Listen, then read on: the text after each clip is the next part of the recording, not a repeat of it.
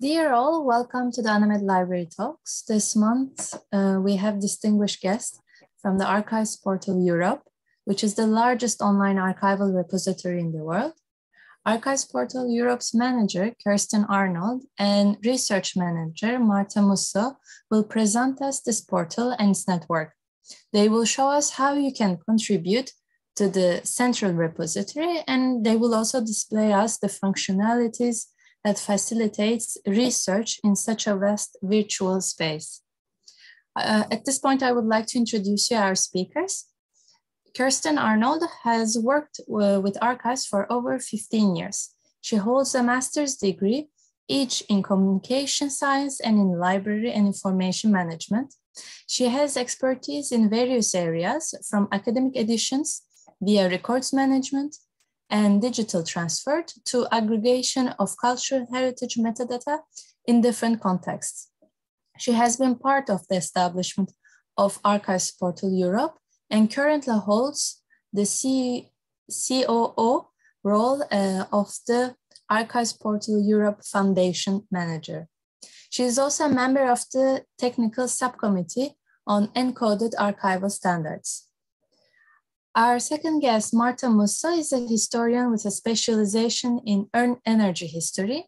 She is the PR and research manager for Archives Portal Europe.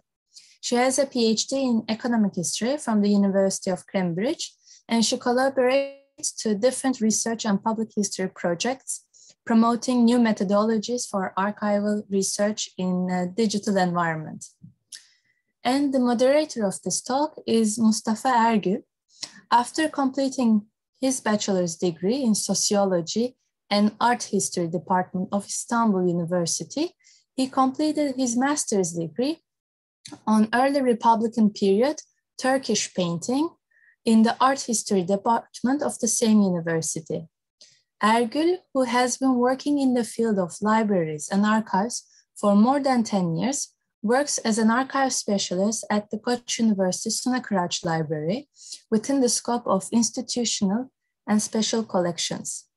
Thank you all very much for being here. And last but not least, dear listeners, this message is for you. This talk is currently being recorded. Your microphones and videos are automatically closed. You may type your questions in the chat section. And at the end of the talk, there will be a Q&A sessions where your questions will be asked to the speakers. Now I will pass the word to Mustafa Ergül.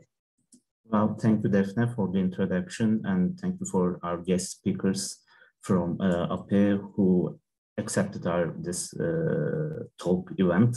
And also I would like to again thank the audiences who are with us today. So I believe today's presentations will give you some insights and also focus on the issues such as how the researchers can benefit from the portal and how the institutions can contribute to the portal as well. But before leaving the floor to our first speaker, I want to give a brief information about our involvement as Suna Kıraç Library to APE.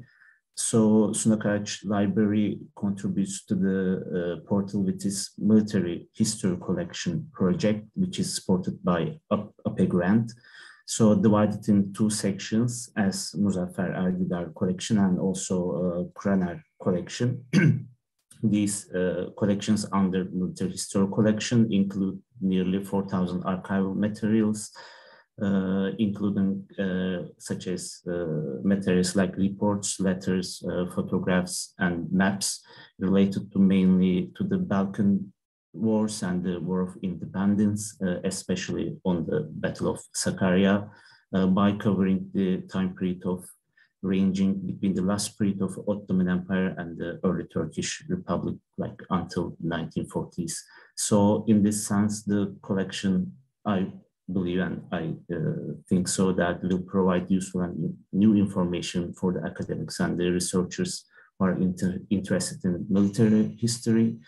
And also, if I give some brief information about the project processes are started on the 1st of May 2020. 2021, including the digitization of the archival materials, also creating and describing the metadata fields, and also the translation of the metadata information. And the project is completed in 3 months on 29th of July 2021. So in this manner, I can say that this project can be considered as an important example of how libraries can pursue or continue their works in the pandemic as well. So at the moment, the collection is accessible both through APE and also the library's digital collections, which I will type the links in the chat box in 2 minutes. So, and the one last thing that by contributing to the portal, Suna Karachi Library became the country manager of Turkey. So we have some additional responsibilities on that as well. So before giving the floor to our first speaker, to Kerstin, I want to remind the audiences that you may ask your questions through the chat box so that I can direct them at the end of each session. Maybe if it's too relevant or too urgent, I will just direct them at the end of the speakers' sessions. So again, thank you. Kerstin, the floor is yours. Thank you very much, Mustafa and Daphne, for the introductions and for the invitation and the chance to present Archives Portal Europe in this context. I'm going to share my screen, and I'm going to start with a little bit of background information on Archives Portal Europe and how it all began. It all began in the early 2000s, and I have included a quote from a report that was probably the most essential in setting up Archives Portal Europe, the report on the archives in the enlarged European Union in February 2005. And there are 2 essential tasks that were mentioned and identified for the archival domain in this report, which is establishing online access to archives and doing that via an internet gateway or portal to documents and archives in Europe, and cooperating with European networks in the field. We were lucky enough to get 2 rounds of funding from the European Commission. That is what constituted in the APNet and the APEX project. And you can see that while at the start in APNet, which ran between 2009 and 2012, we concentrated more kind of on the western part of Europe. We extended that to in a total of 32 countries in the APEX project. So the APEX project was all about extending the countries that participated to Archives Portal Europe, but also starting to include other archival institutions than the national archives that were initially included in the APNet project. Since 2015, since the end of APEX, the work around Archives Portal Europe has been taken over by the Archives Portal Europe Foundation, which is established in the Netherlands with a head office there in The Hague. Although we are truly kind of digital, because this is only kind of a physical address that we have while we are working remotely in different countries. Where are we at the moment? We have representations of 36 countries in the portal, which means we've got content and information in more than 24 languages in 5 alphabets. We have information about 7,100 institutions. 1,100 of those are actively contributing with content, and that means that we are currently aggregating more than 600,000 collections of archival material all around the continent, and also a little bit over the continent. We have different types of institutions that are all mentioned, national archives, but also regional and city archives, as well as church archives, university archives, business archives, and archival collections of, let's say, non-archival institutions. So we are more looking into the question of how the material is managed than specifying a specific type of institution that can contribute to Archives Portal Europe. The work is structured around 4 main areas. So we've got kind of the administrative and organizational part, which is the Assembly of Associates, representing mainly National Archives, who also give us some money to actually do the work that we are doing, and the Governing Board, which is the managing board to do the day-to-day work and set out the strategy for the next few years. We've got the foundation staff represented by Marta and myself. And then we've got the actually essential part, which is the network of country managers. And you will see why this is essential in the next 2 slides. As I mentioned, the APEF team is distributed across the continent, and we are actually only 3 people at the moment in the central office, so to say. So we've got Marta, myself, and then we've got 1 developer who's placed in Athens. And we couldn't do what we are doing without the country managers. So Mustafa already mentioned that essentially the colleagues at Koç University have become country managers for Turkey by being the first institution from Turkey that is contributing to Archives Portal Europe.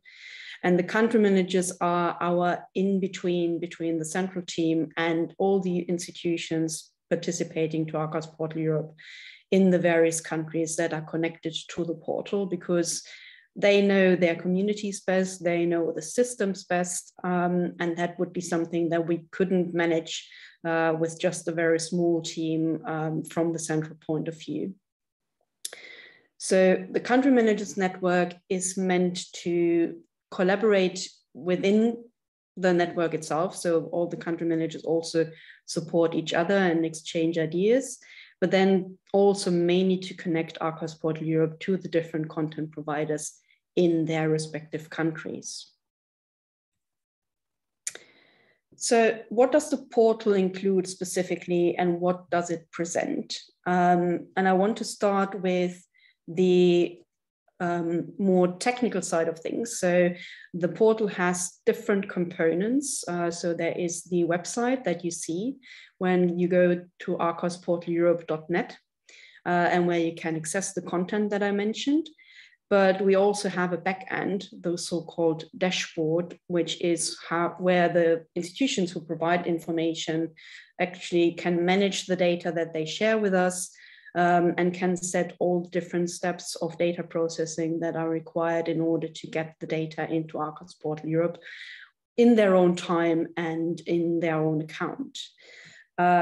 We also have a local tool, the data preparation tool, that can be used and basically gives the same functionality as the dashboard does on a central point of view.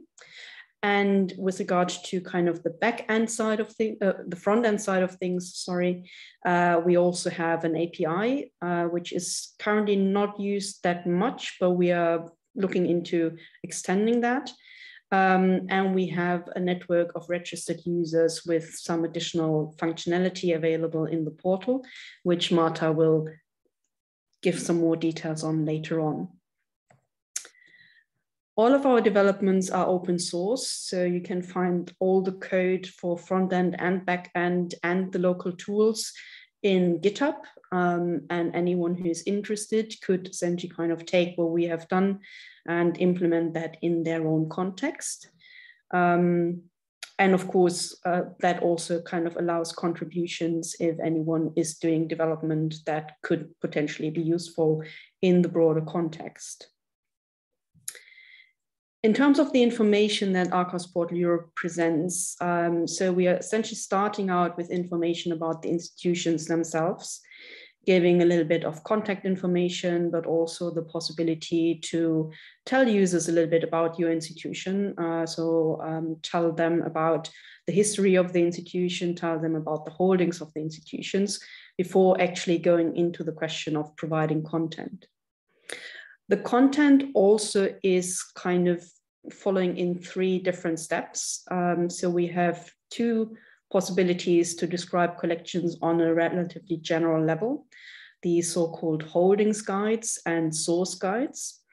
Holdings guides describe collections from one institution, while source guides could describe collections from several institutions connected via a specific theme or topic. And then we've got the collections themselves. And there again, we have different levels of detail in terms of the description. So it could be just collection level information that is included, but it can also be down to item level information that is available. And this item level information can then link to digital objects when they exist. So there's no requirement in the context of Archives Portal Europe to provide links to digital objects or to provide digital objects at all. But you can also kind of just give us the metadata, because we are of the opinion that just knowing where something is or it's already useful to the users. And in addition to that, we also have descriptions of records creators, which usually go along with the collections. There is not that much in this area at the moment, but that's again an area where we look into expanding. In terms of what is covered, so I already mentioned we've got 36 countries participating in Archives Portal Europe at the moment, which is about 75% more or less of what you usually get when trying to establish the number of countries in Europe. In terms of types of institutions, I think we are relatively well covered with regard to the more administrative side of things, with regard to national, regional, and local levels. We certainly can improve on representation of other types of institutions with regard to specifically business archives or also community archives and other, let's say, specific institutions that are not necessarily that often involved in contexts like ours. In terms of the content, so we've got 100%, so to say, coverage with regard to metadata when it comes to the content that we hold. And at the moment, we've got mainly digitized links to material. So material that exists analog and has been digitized. We do not necessarily have anything that is digital born yet, but that is of course something that is certainly coming up in the future. And this is again kind of a representation with regard to the level of description and the level of detail that increases step by step. But as mentioned, there's no requirement in terms of when these different levels have to be reached or how fast they have been reached once you are contributing to the portal. So how does contribution actually look like if you are an institution with archival collections?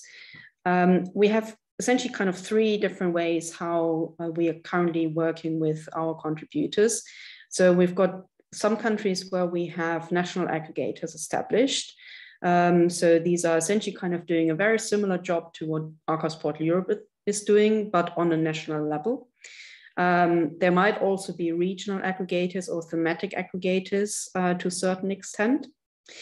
Next to them, we've got National Archives administrations. So this is where essentially kind of the administration of the country is set up in a way that means that the National Archives is in the same way responsible for regional and local branches of archival institutions.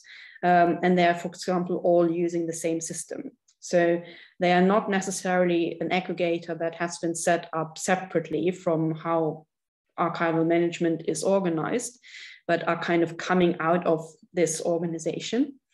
And then we also have the possibility for institutions to contribute directly to Archives Portal Europe.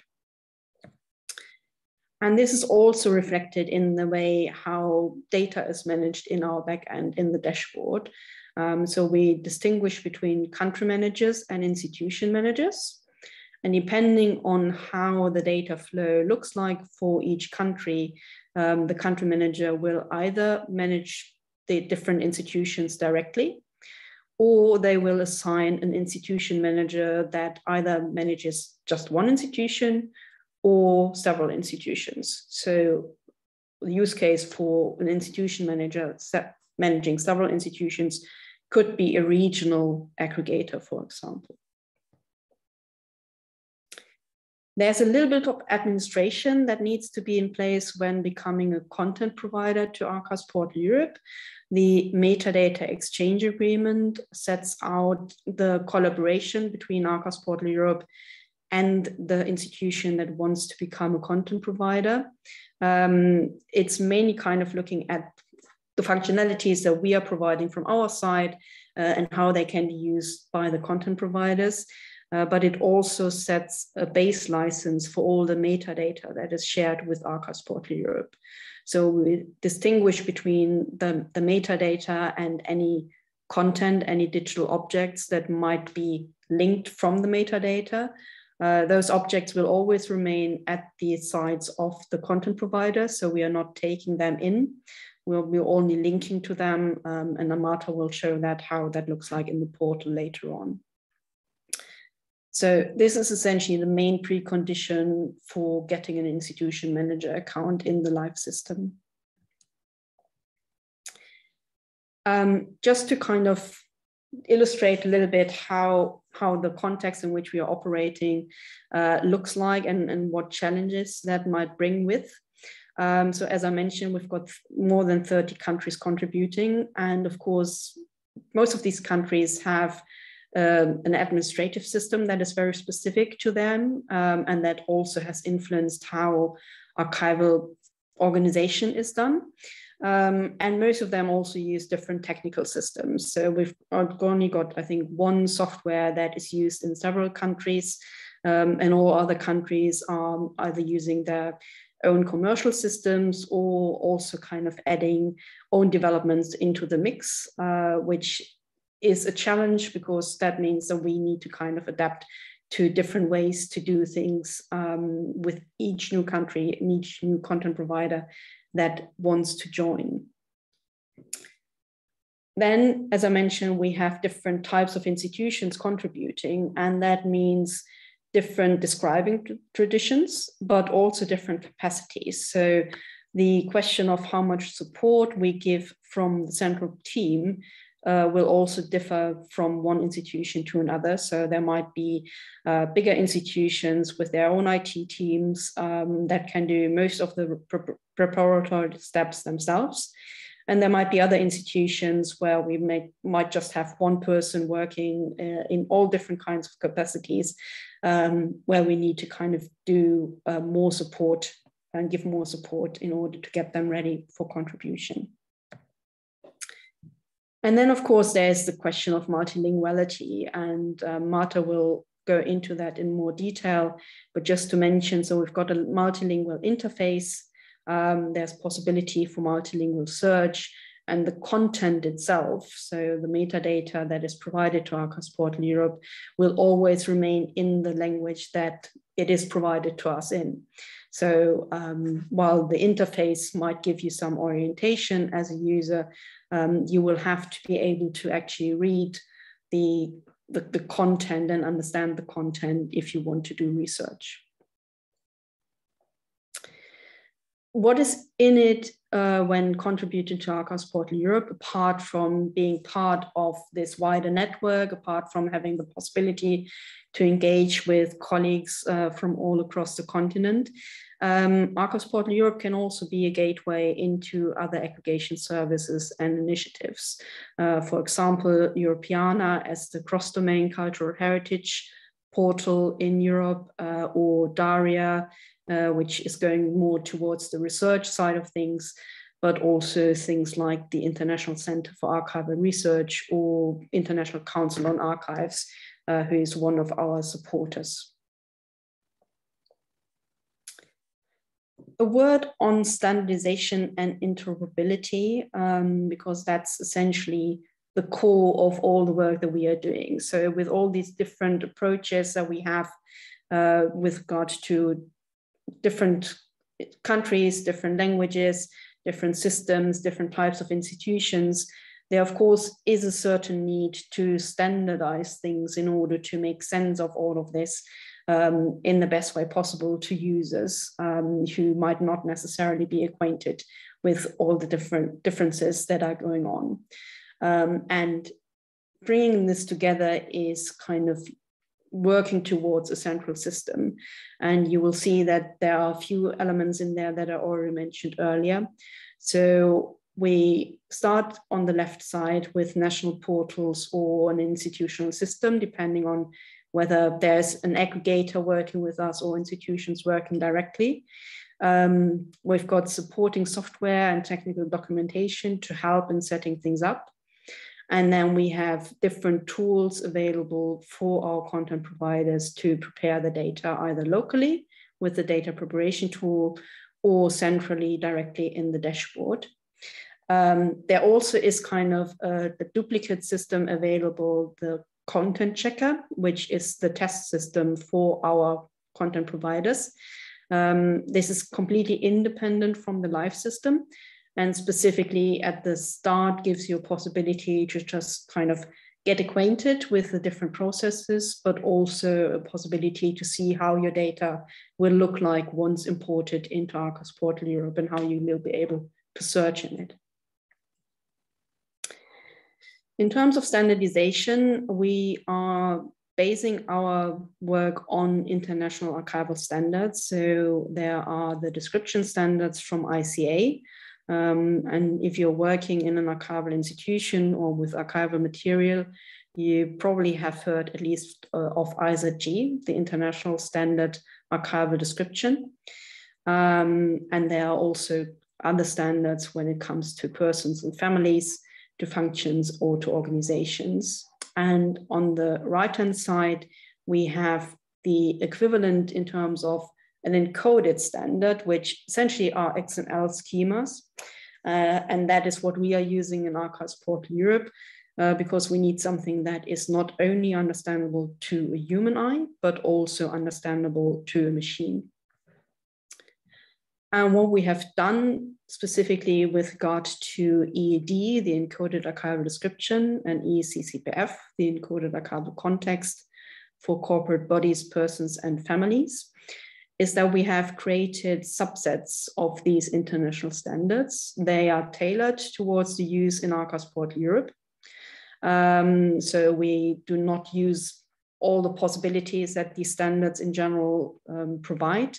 And we have defined some specificities with regard to certain pieces of information being required, like the identifiers, for example, and certain typologies that we have defined in order to then be able to pick up on that for functionalities that we want to support in the front end.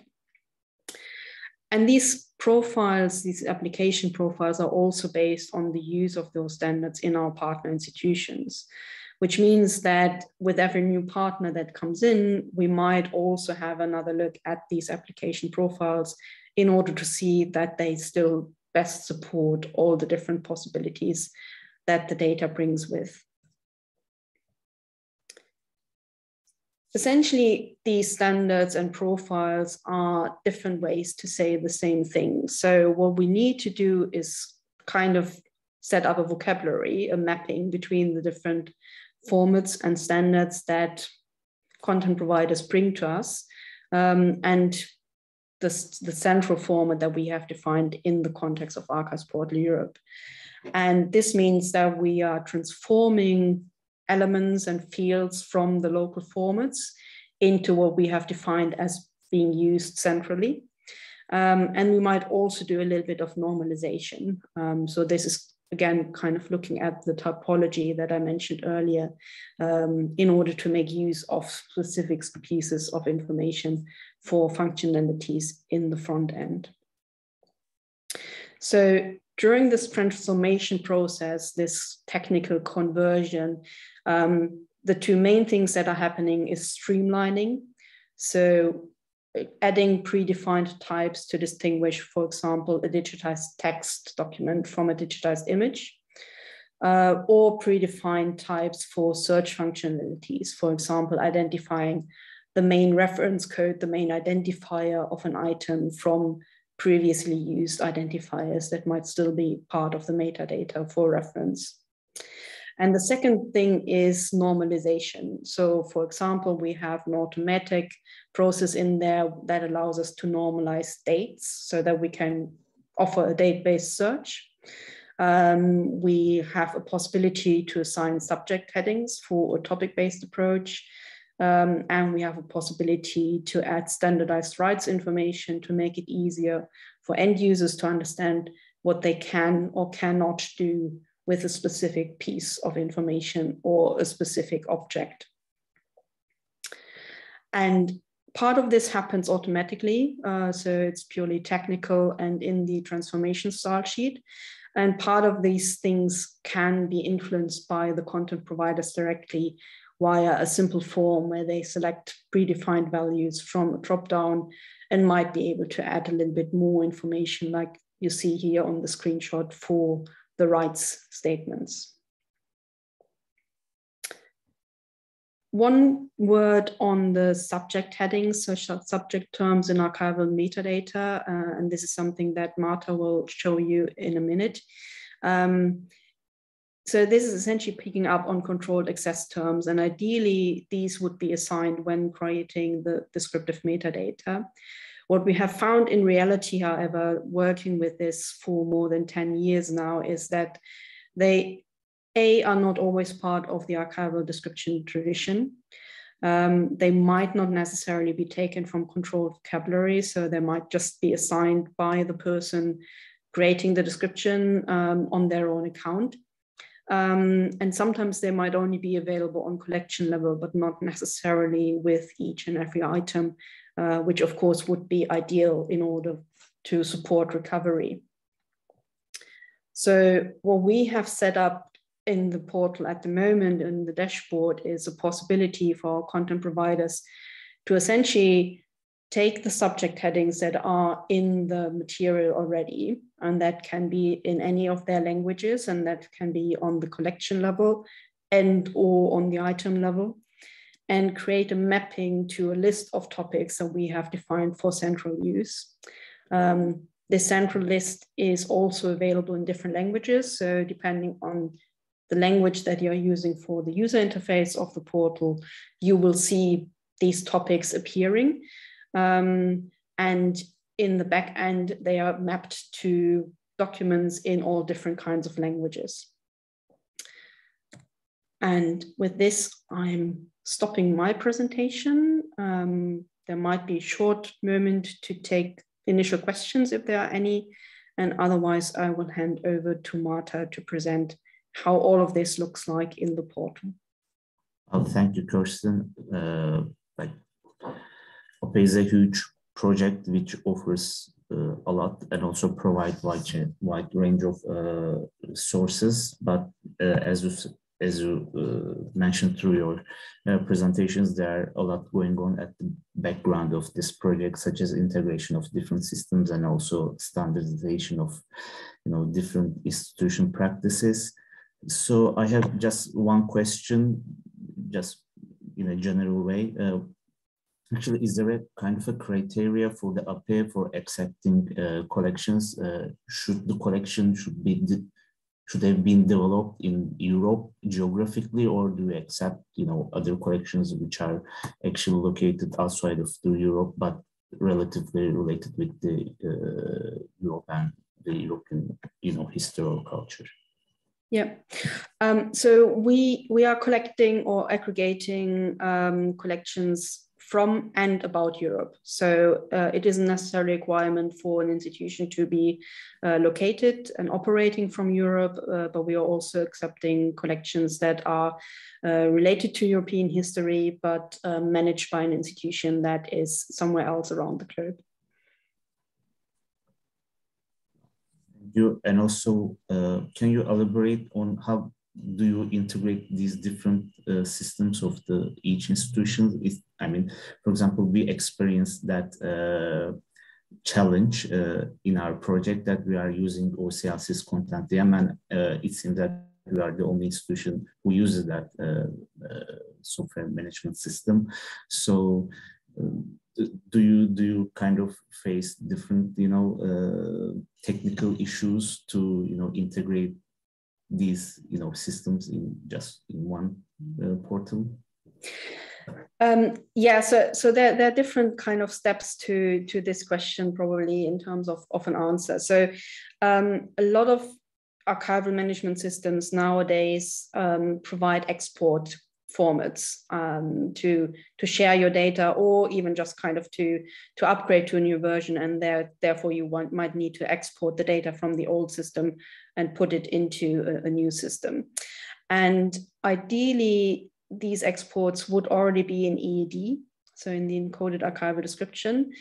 If they are not, they mostly are in XML format, so some kind of XML format that might be another XML standard, like, for example, Dublin Core, which is relatively straightforward, only has a few kind of fields and is kind of seen as a common denominator in cultural heritage to a certain extent. Or it might be some proprietary XML format that is specific to that software and to the institution to a certain extent, because some software also allows for customization, and that of course then adds another layer of complexity, so to say, to that. I think as long as it is something that we can process with a machine and can kind of try to understand with a machine, there will always be a possibility to map that to the central formats that we have defined for ourselves. Depending on how different the formats are, it might require some more kind of back and forth between the new content provider and our central team to really understand and make sure that the mapping is correct. The closer both formats are, the easier it gets, of course. Thank you. Actually, I have some questions as well, but I will wait to Marta to present. So I will eventually direct you those questions at the end of Marta's presentation. So if you have nothing that we can move on to Marta Musso for her presentation. Hello, thank you, Mustafa. Thank you, Kerstin. I hope you can hear me well and that you can also see the screen being shared, full screen, hopefully. So just to show how the portal then looks to the front-end users, to any person that comes to the website archivesportal.europe.net and sees, starts their research.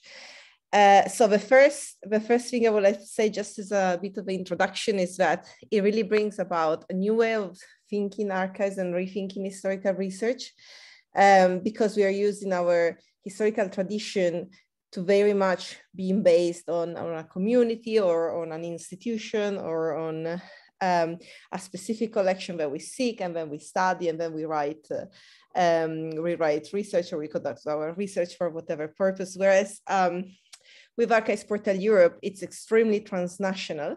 So it's ideal to start with an idea about something that we would like to research, and then see if documents exist and where they exist. So it's a type of portal that will that is meant to bring about more transnational aspects of European history, and not just working with those archives that everyone will imagine they exist, like the national archives, but really, local, small institution, parish institutions, etc., that you can find out they exist on the portal. So one aspect of transnational European history that can be studied, for example, is comparing isolated European communities, their parallel lives over the centuries, and etc. And then it's also interesting to see how historical events or characters are narrated in different archives with different types of documents produced in different countries on a same episode, or in also different types of institutions. So, for example, the difference again between state archives and community archives. So it promotes a bottom-up approach to historical research in different way, and on a scale that was previously impossible. It also promotes quantitative research. So see how many documents on a specific event or on a specific character, in which archives, how much it exists on something. This is in itself something quite interesting to historical research. And of course, it gives a possibility not to do research on one institution, and then another one, and then another one, but to search into multiple institutions very far away geographically at the same time. So this is how the homepage looks like, and in a second I will take you there. But there are basically 3 ways to conduct historical research: through directory, through keyword search, through topics. And then we will also see when you land on our portal, this gallery of documents. These are like small exhibitions that we organize month by month. If you go on the portal now, you will see they're quite outdated. The reason is that we are conducting a very big redesign of the portal, of which I will speak about in a few minutes. So we had to abandon this interface to focus on the new one, which will be hopefully live in just a few weeks from now. So we can start with the directory here in that list all of the archives that are contributing to Archives Portal Europe. So you can see it's quite a worldwide, concentrating on Europe, but it's quite a worldwide contribution. And here you have the list of all institutions contributing. And at the very, very least, we will find instructions on how to access the archive, a website, informations on opening times, etc., etc. And then ideally, you will also have, and let's see, Turkey, since it's like one of our newest contributor, we will also have a list of archival material from that institution that is available on Archives Portal Europe. So for example, Turkey recently contributed with Koç University military history collection, and you can see here. So from the institution, go to the list of documents available. But this, as I said, it's the slightly more traditional way of approaching archival research. So starting with a specific institution and then see what's in that institution, or starting with a specific collection and access the material from that collection. The added value of Archives Portal Europe, obviously, is that it can span. It allows to span and do research into multiple institutions at the same time. So search is meant to represent keyword search, which really is like a new way of doing archival research in a digital environment. That's for everything. Here you can filter down if you're only interested in selected countries or a selected institution in that country. And then you can also choose where to look for the keywords. So if the title, the content summary, the reference code, with no selection, it will search everywhere. Type of documents, if you were interested specifically in holding guides, source guides, or the archival description, the finding aids, and then the dates of creation. However, dates of creation is one of those metadata that Kerstin mentioned that are not always provided by the institutions in a format that is machine readable. And that is obviously not the fault of the institution, but it's just the massive amount of work that sometimes is required to switch to digital catalogs. So it is a constant work in progress. So search keyword works like Google or any other engine, online engine. So if I look for, we always use Napoleon because it's quite an important character in European history, so you're always bound to find a lot of material. But you can search on anything, whether it's names or an entity, something more abstract like economics, or really anything that you're interested in searching. So here you can see, first of all, that there are 3 levels of results. We have a search in archives. We search into the archival descriptions of each archive. Search in names is search into the records, producers, family of people or other bodies. So it's another type of archival description. And then you can search in institution, which means it searches into the information provided by the institution on the institution itself. So in the case of Napoleon, for example, here we really only have one result, which refers to the description of the institution. And then you can see that we have a list view, which lists the documents in order of relevance, and then you can search. You can also change the way they're organized, and but otherwise it's just the number of times that specific keyword or set of keywords appear in the document. And then you have a context view, which allows on a glance to see where exactly on the nested tree of archival collections those documents are placed. You also then have filters. You can filter by country, you can filter by archival institution, topic, and I will get to that in a moment, where the keywords was, whether finding it, Olgin guide, source guide, etc.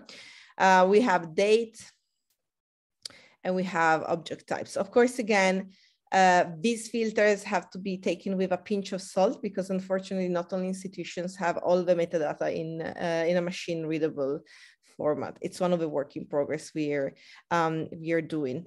But otherwise, if you click on the finding aid, so this one, for example, is from the Netherlands, and you can see the description. It saves in a digital level, but in the digital way, it saves completely the context of where that document is. So it's possible to then go from here on a nested tree to the description of the whole collection, or the whole file, of the whole dossier. If you're interested in only accessing material that have a digital object, if you're looking for an image, for example, or a specific documents, and you know it's online and available online, you can filter like that, and only the material that has the digital document attached will appear.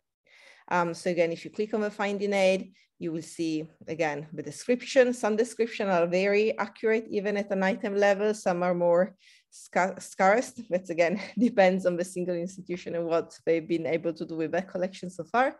Then if you click on the document, you can access directly the document digitized, if it exists, and if it is online in the website of the institution. So when I click here or here, I leave Archives Portal Europe to go to the website or web presence, whatever that is. Some archives have some collections on Flickr, for example, not necessarily on a specific website, but they do make them the objects available to users, because it's obviously very, very useful. So this is for the very basic keyword search. But as Kerstin mentioned, we operate in a very strong multilingual system. So what we access here as Napoleon, it's really only in those languages where Napoleon Bonaparte is spelled like this, which is a minority actually. So you can use Boolean operators and wildcards. So for example, actually the best way of searching for Napoleon here is like that, because there are a whole bunch of different accents and different way of spelling it. And if we add an asterisk, that's another wildcard, it will also allow to search for Napoleonic, Napoleone, for example, that will be the Italian spelling, for example, with a final E. And then, sorry, I pre-read it because I don't have a Greek. alphabet here, and we operate with 5 different alphabets. So sorry, I use the Greek one because my husband is Greek, so I have to do that. So this, for example, will also add alphabets, and then you can add the Cyrillic alphabets and the other alphabets we have available. At this point, you only match at least 1 word, because otherwise it will search for it will search for all the words that you put. If you search if you put match at least 1 word, it will operate a sort of like an or Boolean or Boolean operator. And see, as you can see, we have many more results compared to the previous interaction. Just so you go back to searching institution. For example, here we have now 4, because we have a lot of Via Napoleone or Via Napoleona in Italian. So that will be things that don't have anything to do with Napoleon Bonaparte, but it's still a very interesting function, because, for example, if you're looking for a character for someone, say, for example, this morning I was conducting research on Lelio Basso, who was an Italian journalist and politician, and I found out, just searching for his name here in the repository, that there is an archival foundation dedicated to him, which I didn't know it exists. So it can be very, very useful also in that sense. And then back to searching archives, just to show you very quickly, one other thing you can do is, whenever you find something interesting, if you sign in and create your own account, you can then bookmark. The results that you find interesting, and you can share them. You can create collections from them, and you can save them in your account. Only, however, if you register. As a user. So these are all the functionalities that the keyword search allows. But then we also allow to search in topics, because sometimes it's obviously difficult to think of an exact set of keywords for some of the research. So topics are obviously a very, very useful tool, and something we are very strongly investing with, that are basically ways of aggregating material from in different archives around a specific subject of research. As you can see here from our small cloud, which is only a small chunk of the types of the topics that we have available, we have very different types of topics in terms of subject, in terms of wideness, in terms of scope, etc., etc. So we have very wide one like democracy, very small one like the 1848 revolutions, and so on and so forth. So if I click on any of these, I will get the results from different archives that are tagged with this closed vocabulary that Kerstin mentioned, that was created with a combination of a UNESCO thesaurus and the UK archival thesaurus.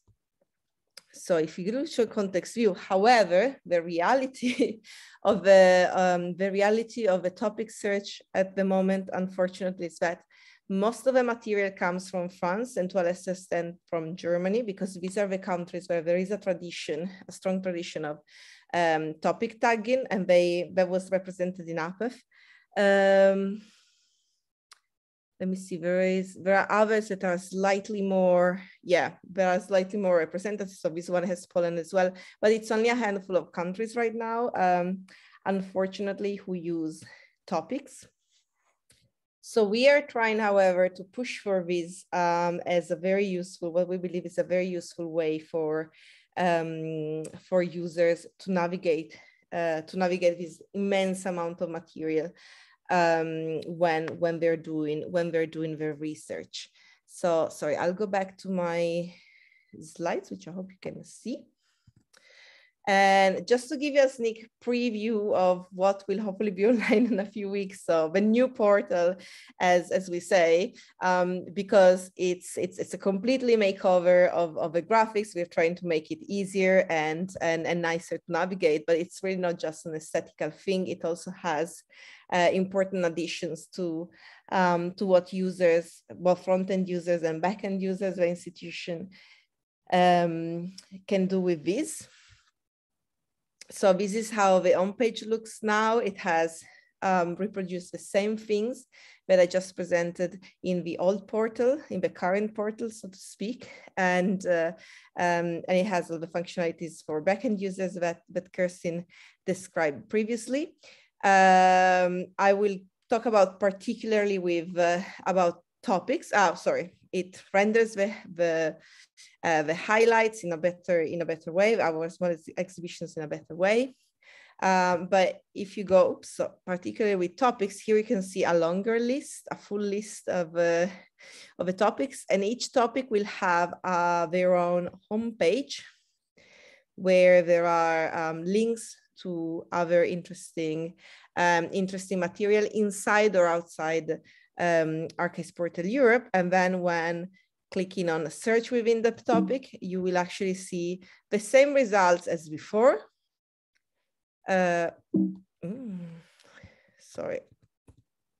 Okay, the same results as before, just presented in a better way with the same filters, which will hopefully be more and more useful. And as this archival descriptions, metadata descriptions improve inside Archives Portal Europe. However, it will also have a very big difference, which is when you click on the results to access the find name, apart from the description, as you see now in the old portal, you will also have this set of buttons, which will allow you, first of all, to rate the content, which can be very useful for archives and for us to understand which parts are searched by the users and where we should intervene to make an archival description better and more clear. So sort of like on-demand type of improving the descriptions, which makes more sense than just randomly selecting from million and million of documents, which is the work of a lifetime for several people. It allows to contact the institution in a slightly better way than it is designed now.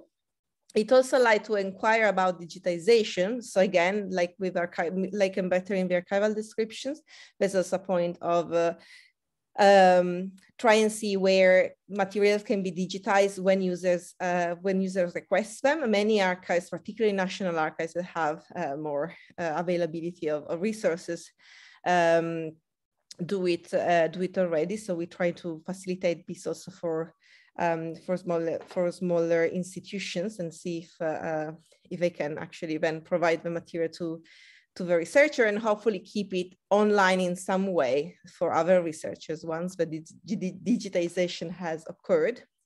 And then in particular, we're trying to extend significantly the crowdsourcing part of what we do at Archives Portal Europe through Make a Suggestion. We ask users when they want and when they have time to perform some actions, such as suggest a translation for the material, because obviously, as Kerstin said, we want to keep all descriptions in the local language. It will simply be undoable to translate them, and also it will lose the context of when the archives was created. So it's very important, but obviously having a translation will be very, very useful. At the moment, we write in our instructions guide to just copy and paste the text and use Google Translate.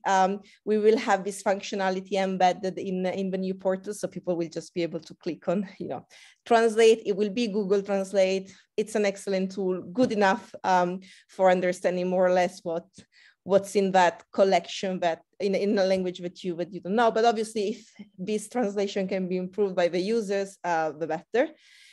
You can connect it to another resource, a YouTube link, Imagen Europeana, whatever you can think of.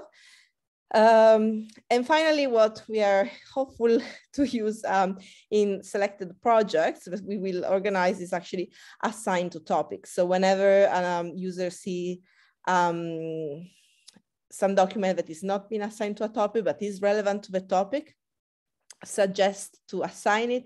It will then be up to the institution that owns that document to decide whether it's the appropriate suggestion or not. But it's again something extremely, extremely useful to make, Archives Portal Europe more shared and improved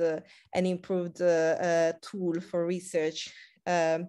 Thanks to the contribution of the user. So finally, one of the spirits of this whole enterprise is really to create a missing link between researchers and archivists worldwide. So to cancel geographical and language barriers and really allow to have a better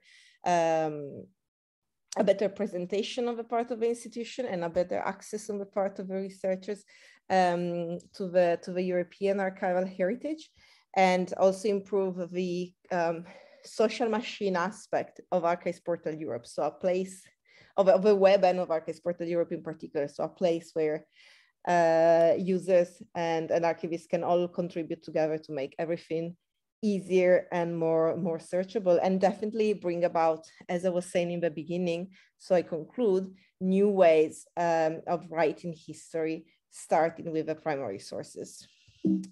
So I hope this was clear enough. And if I managed to click on the last slide, this was it on my side as well. We are both available for any type of questions or remarks or feedback at any time. But for now, I will stop sharing. So hopefully we can start a discussion with our attendees as well. Thank you very much for your attention. Thank you, Marta. Thank you very much for the presentation. We have one question for you. Actually, I will combine it with my question. This is from Çiğdem Yıldırım, who is actually the head librarian of ANAMED. So she asks that what kind of statistics can be taken from the portal related to the collections which has been used? And my question is kind of similar with that. Do you keep logs or statistical information about the researched keywords or the collections which are visited the most? This type of collections can we get from the portal? So yeah, that's a very interesting question. Thank you. So we have a statistics like any other website at the moment from Google Analytics. So we can track, how many people use the portal, from where, at what time, for how long, what they search exactly. So we have, the most sought after finding aids, the most popular documents from which country, etc., or from which institution, etc., by week, month, day, year, etc. We don't really track too much about who our users are, except from where they log in. It's a discussion that is ongoing, actually, how much we want to track them in the future, but that's really not for today as a discussion. But we're quite happy with usability. And at the moment, we don't track the type of keywords that are used by users, but this is something that we will most likely do in the new portal, exactly to understand, and which will help us also to improve the search algorithm. So yes, we will track in the future what type of keywords people search, but we see it from the results for now. Another interesting thing we have is how people arrive on the portal from Google. And it's interesting that I think if you Google Archives Portal Europe, it's only like 10 or 12 in the list. It's always somebody looking for some name of place or body or a person that they're doing research on, and then they find the Archives Portal Europe, so I'm finding it. So this is quite interesting because we see lots of, you know, like you start with a name and then you arrive on Archives Portal Europe rather than starting the research on Archives Portal Europe, which makes us quite happy because it means we're quite well placed we do provide quite a good set of information to Google whenever people are looking for characters that may not be the most popular ones on Wikipedia or something like that. So this is really, really interesting, I think, and that is also something that we can provide at request. Oh, thank you. There's another question about the collaboration between the European and APE. Maybe it's kind of related. Maybe one of you can say more about the history of APE and how the idea shaped in the past, and also the collaboration between, as I said, APE and Europeana is asked. Maybe you can say something on that as well. Kerstin, do you want to take this one? That's a linking point between us and Europeana.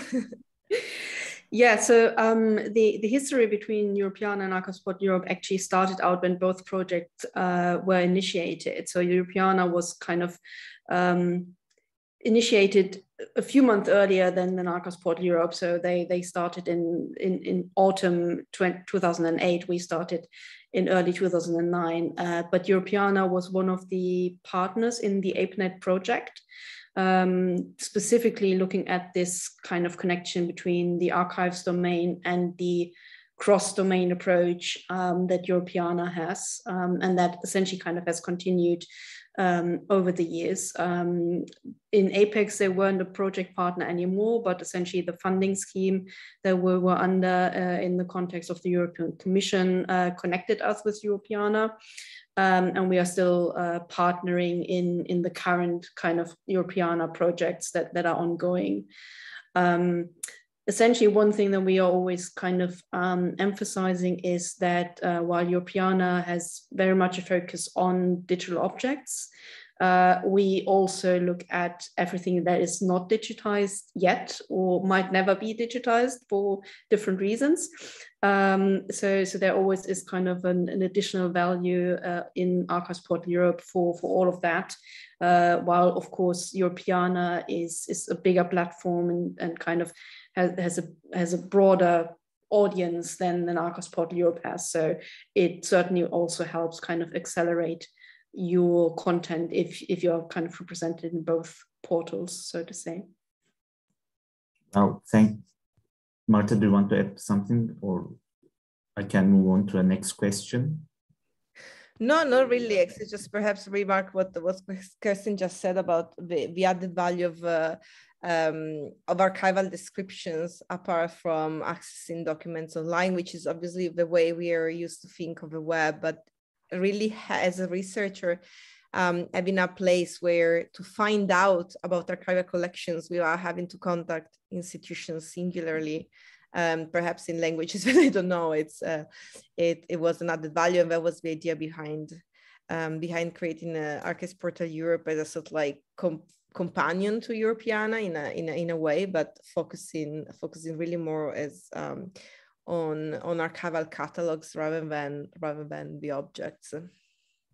Of course, when we promote digitization, it's always better to have something ready available online, but as Kerstin said, it's simply undoable to digitize everything, and sometimes it's actually impossible. So but already knowing how to plan your archival trip is a really big plus.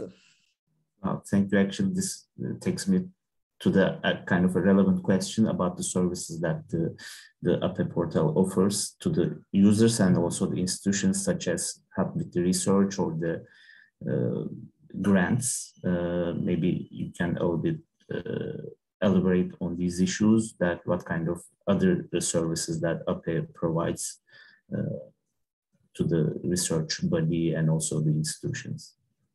And also related to with that, that we are one of the institutions we get a grant for the digitization, and thank you for that again. And also the second question will be, are there specific topics which have priority in terms of getting the APE grant for digitization, or what is the evaluation process of this grant application? Yeah, so in terms of services, what we already do, and we hope to implement even further with the portals for design, is to help researchers in their research, whether it's actually helping out perhaps with a bit more skills as expert archivists, researchers in how to find what we're trying to find, or simply putting them in touch directly with the right archive when we're looking for something. This is done through the contacts, sometimes through direct contact or through contact by institution, and then we sort of like mediate between researcher and archivist, particularly through the country managers network. And then about the grants, we have thought of just giving some budget that we have every year to institutions that want to digitize their collection, but focusing on the metadata, so on the digitization of the catalogs rather than the digital objects only. So we have two grants. One is specifically only about archival descriptions, either improving what's already on Archives Portal Europe, or creating new collections in the standard formats with the view of ingesting in Archives Portal Europe.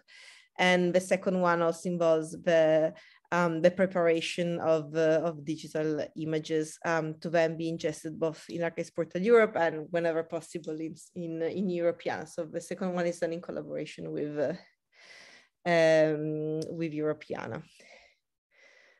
No, Kerstin, if you want to add something about the grants, or if there are other questions about it, we can get in more details, but otherwise we have just finished our 2022 call. So we will now be preparing the next one for autumn 2023, and which will hopefully see also a few grants for researchers to promote these transnational aspects of historical research that we mentioned in the beginning.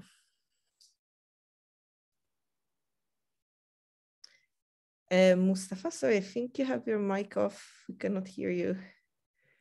Sorry. So this talk is kind of an announcement for the other Turkish institutions who are willing to apply the APE grant. So probably they will be interested after this talk, and also this talk will be broadcasted in YouTube after it is finished. So there's another question, which is an interesting one. I think Onur Yılmaz asks that if researchers want to cite a material, how they can cite when they find the material in APE. So does APE provide a citation, or researchers have to go to the institution's website? So is there kind of what's the copyright issues and also the citations of the different archival materials in the portal?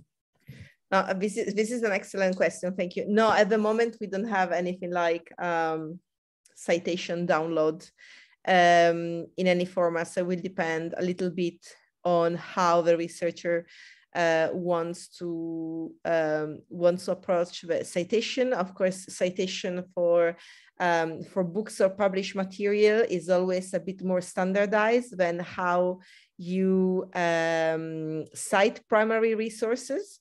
However, if you can, of course, use the link of that specific finding aid if it's something you found on Archives Portal Europe. And then in my experience as a researcher, I always sort of like decided by myself how to construct the citation for an archive, quoting institution, collection, and then down to the title of the document whenever it was possible. But I've seen it in many different ways. And I think as long as it's something that allows other researchers then to be able to go back and find the document as well, it's fine. Obviously, it's always better to ask the archivist. They will be able to help you for their institution.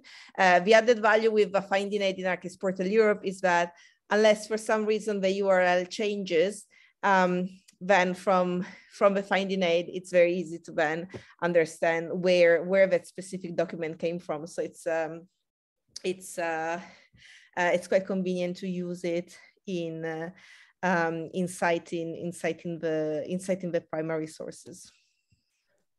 But unfortunately, no, at the moment we don't have it. It could be a nice implementation for the future. So just something to take mental note of for future use. Maybe I can just add to that so in theory, if there's a preferred citation from the institution, that could be part of the metadata. The ISRG, for example, has a specific element for that, and so does our metadata standard. So if there's a requirement on a certain structure of citations, that can be included. The other thing is that we offer different possibilities to essentially link back to the same item or the same item's description in the original context. So, I mean, even though, as Marta mentioned, the URLs in Archives Portal Europe are or can be considered relatively stable, it would always, of course, be more useful to actually cite the original data provider's site and the information there. So that's why we're offering different possibilities to link back to the content providers. Oh, thank you very much. There's one question about the data preparation tool. Again, Shidam Bildirim asks that, is that a separate program in the central system? Can you, Kerstin, probably this question is for you. I received just before the end of your presentation, but I think I missed it. So now I'm just directing to you. Yeah, no worries. So the data preparation tool is not part of the central system. It's a completely independent tool that you can download and use locally. I'm going to post the link to the latest release in the chat. So it's available on our GitHub page. It essentially offers the same functionalities as the Archives Portal Europe dashboard would. So you can validate your files, you can convert your files, you can use either the default transformation scripts that come with the tool, and which are the same as we use in the central system, or you can also use your own transformation scripts if you have any, and you can essentially kind of use that to prepare your data in order to then ingest it into the portal. So a lot of our content providers use the data preparation tool, for example, at the very beginning. So when they are trying out their data and are not quite sure yet if everything kind of ends up in the right place, so to say, in the transformation. But some are also using it just kind of to lessen the constraint on internet connection, for example. So preparing your data, having it completely ready, and then only kind of doing the upload into Archives Portal Europe at the very end. Oh, thank you very much. Thank you both of you. I think we are come to the end of questions. There are no questions left to be asked. So just if you have any additional comments or you just add anything to or just say to the Turkish institutions or Turkish researchers, then we can pass the floor to Natalie to the closing remarks. Well, perhaps just final note to say to please get in touch whether your institution's interested in becoming content provider. I'm sure Kerstin mentioned it, but as content providers, all the services we offer are absolutely for free. So it's just a matter of putting a little bit of work on your side if you're in the capacity of doing that. And it's it's always great to always have new institutions on board.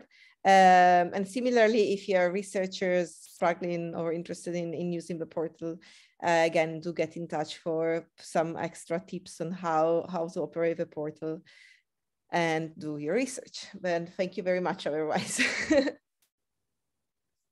Thank you very much to all. That was very, very informative, and we believe that and we hope that more institutions will join this portal, because it's really crucial for the institutions to be more present in those portals. Every institution try their best to provide their collections to a larger audience, but those portals are really crucial in doing that. So thank you for establishing such a portal in the first place. And at this point, I would like to thank the audience for their questions as well. And I would like to inform them that ANAMED Library Talks will continue next month with a talk about another archive, which is Koç University Medical and Health Humanities Initiative talk given by Lucien Dice-Chanojak from Koç University. And thank you very much, dear Marta and dear Kerstin and dear Mustafa, for this wonderful talk. And hopefully see you at another time, maybe in Istanbul. And thank you. Yes. Goodbye. Would be great. Bye. Bye. Thank you. Bye-bye. Bye.